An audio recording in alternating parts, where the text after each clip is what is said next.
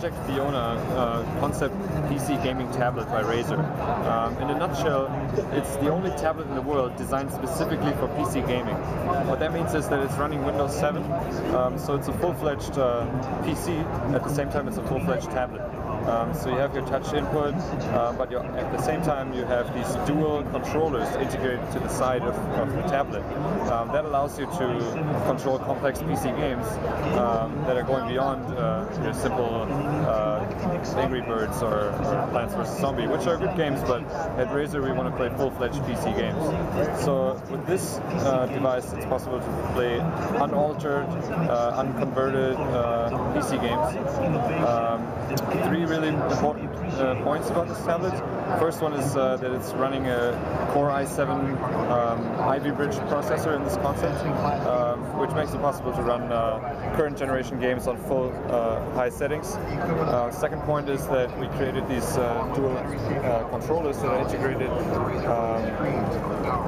And the third point is that the gaming experience that we created is really immersive. That means that we have force feedback in these controllers, so you have really in your face that kind of rumbling feature, and we focus on having great audio for it, so everything that makes it really perfect for gaming.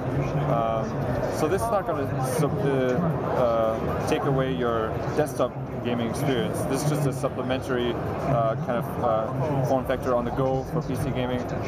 So if you're at home and you're playing on a desktop, but you really have to run out, but you don't want to miss out on gaming, you take this with you and you can jump right into the game that you just left at home, because you're running the same PC game. You have save games on this one through Steam, for example. So this is really cool for on-the-go gaming. Now we're showing this concept here this year to kind of get feedback from the gaming community, from our fans.